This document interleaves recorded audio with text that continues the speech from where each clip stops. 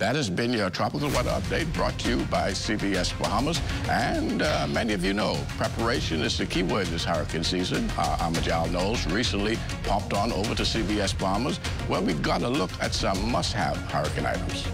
The Atlantic hurricane season is upon us, and as with every impending year, preparation for any potential storm remains vital. One of the country's leading providers of hurricane essential items is CBS Bahamas.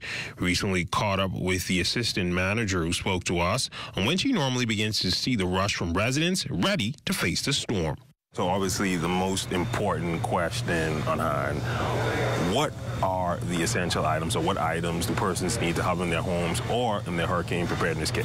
Okay, so we have your batteries. You have to have your batteries right there, flashlights, your lamp, and the oil. We have your portable stove, your butane gas, and you have your candles in front. So those are more of the essential items. Now, while CBS Bahamas offers a variety of sections to help you prepare, from windows, doors, and architectural needs, Johnson gives us a look at the most frequently bought items during this time.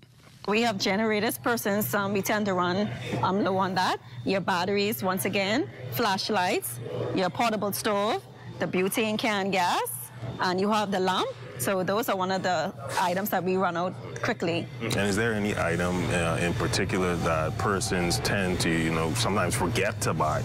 Yes, sometimes they do forget to buy batteries and to have a plan B, evacuation plan. And last question, obviously with the hurricane, massive amounts of wind and water. Just tell me a bit about you guys' waterproof containers that persons can use to store important documents. Okay, so we have our container right here, Sterilite 18-gallon.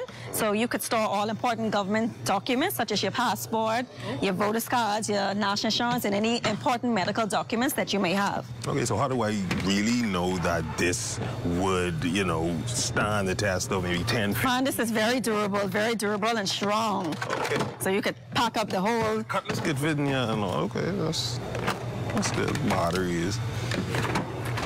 Now stay tuned into ZNS Network alongside the ZNS digital media pages, as we alongside CBS Bahamas will continue to help ensure that you are hurricane ready. For the Bahamas Tonight, I'm Amajal Knowles.